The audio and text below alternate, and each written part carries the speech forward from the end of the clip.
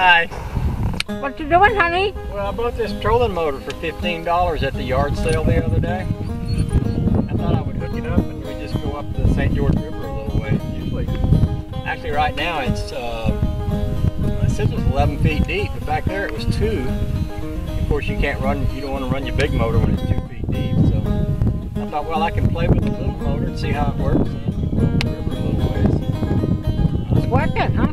I used to go, in fact, we've been across the lake and up the river here in the kayaks before, right? You know, there's another little pond. We came up here with the green boat. Yeah, that's right. But yeah, Charlie's fascinated. Huh? Charlie's fascinated.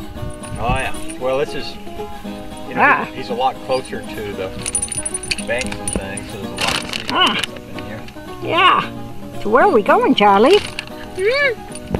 Probably more interested in being out in the deep water, you know.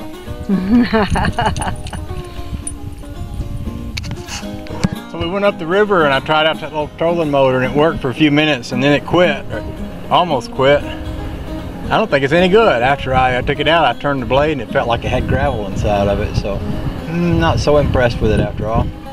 But we're still happy, and I'm gonna jump in the water and swim and get cooled off again because I done got hot.